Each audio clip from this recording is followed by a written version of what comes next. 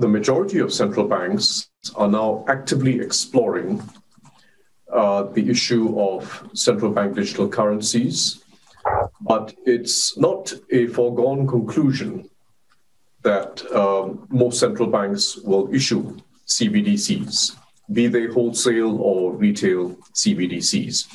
The fundamental issue that we are responding to is the rise of e-commerce, the upending of whole industries as a result of digitization of payments, sales, delivery. And together with e-commerce, you now have new means of payments and new payment providers that are emerging.